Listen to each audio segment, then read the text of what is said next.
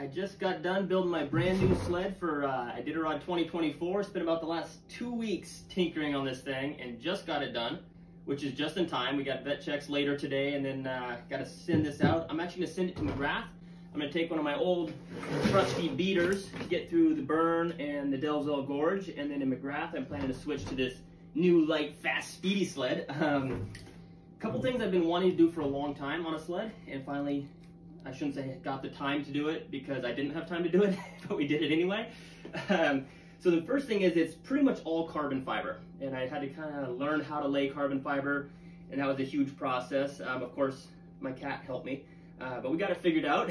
So we made everything on this. I did all the sewing, all the carbon fiber work, made all the brackets from aluminum stock, so it's been a very time-consuming sled. But I wanted to show you what I will be driving from McGrath to the finish line, and this is pretty much going to be my life. Well, this and the hopefully 16 dogs in front of it for, I don't know, 6-7 days, however long it takes us to get to know. So first thing first, we'll start with the extras. Super handy ski pole bag. So this ski pole can ride here. I can put 2 ski poles in there. I can kind of flip it out of the way if I need to get into the sled, or if I'm running along, you can just pull it out, do your ski pulling, slide it back in there, and if you're on really rough trail, you can flip it over and secure it so that it doesn't bounce off the sled. Next, snow hooks. We end up using our snow hooks a lot, stopping, going. Well, I try not to stop too much, but it's nice to have a good secure way. So we got the bungee over the top, rubber reinforcement where the snow hook rides. This is a common fail point on sled bags because the snow hook's just smashing on that fabric all the time. So it's a good way to keep it from bouncing with the bungee over it and rubber underneath it. Get that out of the way. Next, handlebar light. It's pretty nice to really illuminate your dog team. Of course, I always have the headlight on me, but then this one is nice, especially if it's heavy snow, because that light on your head makes kind of the Star Wars effect with all the snowflakes coming at you. So having kind of like your low beams on your car in a snowstorm, right? It's a lot easier to see your dog team there. Also, I can look into my sled or look somewhere else with my headlight and my dogs still have illumination. Next is my GPS mount. This is something that's kind of handy, and I kind of converted my GPS into, by drilling holes and rivets and everything else, turned it into a GoPro mount. So then I was able to use GoPro mounts on the sleds, this sled and this one, so I can switch it in between. I can tip it down if I'm sitting here, like, look, 14 miles an hour, I like this. Or I can roll it up, when you're driving.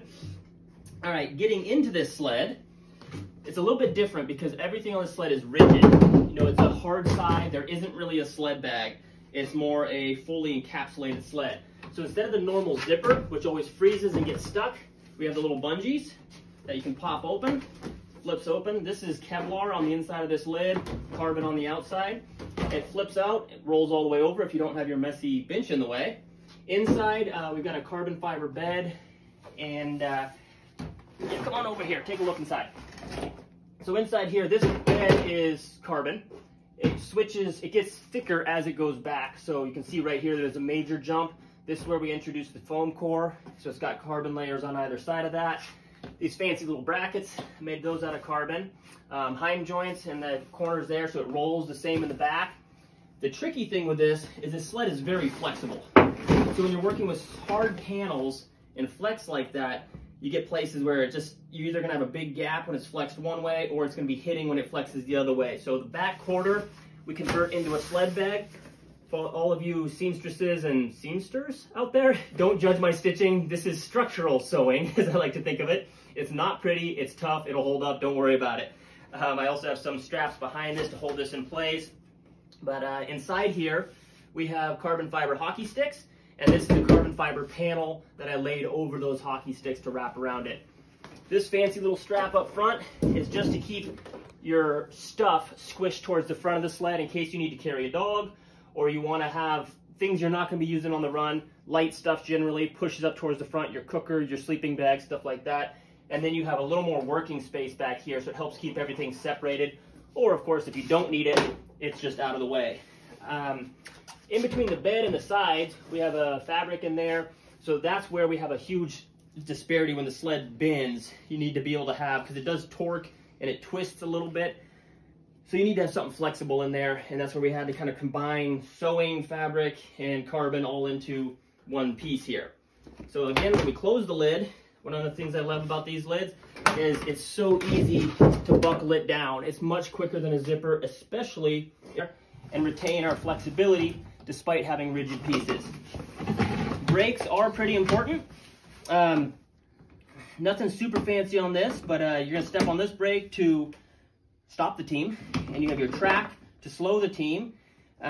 This track can just kind of rub along, especially if you have it hooked on this setting down here. You know, you kind of want it to be able to touch the ground sometimes. So I can unhook that and easily catch it with a heel, slow it down. Or if it's time for full speed mode, we just clip this right up there and it stays out of the way, and we can still use our brake. Again, having the bungee in here helps because it can flex. Back here, I got my little utilities pouch. Also, this is where I carry my batteries for my headlight. That's on the handlebar. My snacks, namely Cheez-Its, animal crackers, beef jerky. So, you know, health food. That rides right in there. And my thermos pouch for water, but generally, let's be honest, it's coffee. Moving back, this back section, I've got the cooler for feeding the dogs. It also serves as my seat. This bag back here is a really lightweight bag. I just stuffed a camping pad in there just to poof it out so you can kind of get the idea. But generally what I'm throwing in this bag is my anorak, the big overcoat, my park if I'm not wearing it, my giant over snow pants, my big over boots. So when I leave a checkpoint, I'm gonna be wearing not a whole lot. I wanna be able to move quickly, take care of the dogs quickly, and because I'm moving, I'm staying warm. Once I get out on the trail and I'm more stationary, I need to be able to access that big fluffy stuff, put it on. So this bag will probably start out nice and big, and then as I'm going, it's gonna shrink down because I'm putting on all the gear in there. So it's for light stuff. It can easily be disconnected. It's just looped on there. It can be easily disconnected if there's nothing in it, or if I just wanna have that space to put straw, I can remove this and put a bale of straw there. That's another option, and this stuff goes in the sled. A little backrest. This platform is all carbon fiber foam core. And that one took me a while to build. If I had a nickel for every time I said, how the heck am I gonna figure this out while building this sled, I'd be a very rich person. This one right here, what it does is it keeps your runners flat on the ground. So when we flex the front of the sled, it's actually more twisting the runner. And it puts that little corkscrew, and that's what's gonna steer the sled. But for that corkscrew to happen, the backs have to stay flat. So I can bend the front of the sled, and you see this still stays flat to the ground, creating that corkscrew, which gives you some turning kind of angle along the whole length of that runner rather than just the front arc of the runner. So it serves that purpose of keeping everything stationary. It's also a platform where I can, store stuff. It's a little bit longer than is strictly necessary. Most of my sleds come to here, but since this carbon is so light, I figured why the heck not have an extra 10 inches, 11 inches of storage space where I can put a bag like this, or where I can remove this cooler and this pops right off the top of these hockey sticks, and I can drop down a bale of straw or a whole food bag if I want, whatever needs to go there. It sounds really simple when you put it in a couple-minute video, especially considering the number of hours we put into designing. Most of that, I guess, happened over the past several years as I've thought about building a more rigid-sided sled.